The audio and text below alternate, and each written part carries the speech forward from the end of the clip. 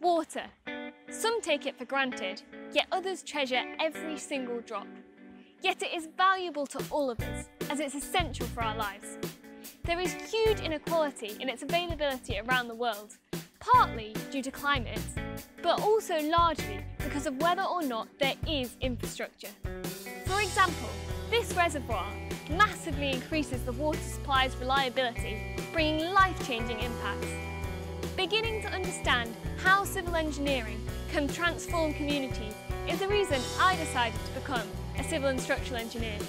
The water stored behind a dam like this one also are often used to generate electricity through hydropower.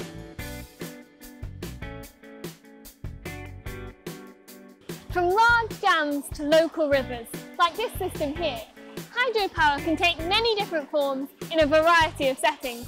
My university has supported my passion for infrastructure in low-income communities, such as through funding when I applied for a placement as a volunteer engineer working on micro-hydropower in rural areas of the Philippines. It was amazing to see the reality of what systems like this one meant to such isolated places, bringing things such as light to cook, read and feel safe walking the streets.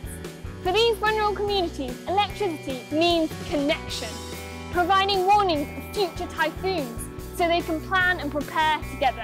These systems may have seemed small, but their power is profound. Another opportunity made possible for university was a short insightful visit to Kenya.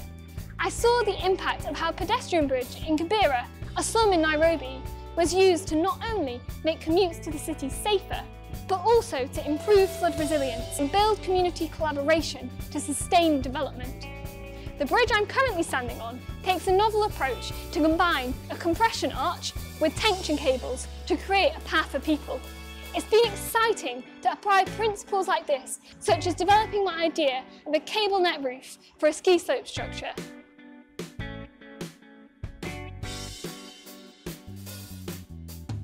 This is one of my university's engineering buildings. Similarly, this building shows how civil and structural engineering is about a fusion of restoring and adapting what we have and striving to construct inspiring and efficient infrastructure for the future. As our climates are changing with more environmental extremes, the demands on our buildings and infrastructure are only set to increase. Engineers' innovation and designing with creativity become a necessity to provide sustainability. I want to be a part of creating the basis for all who live in our world to thrive. Do you?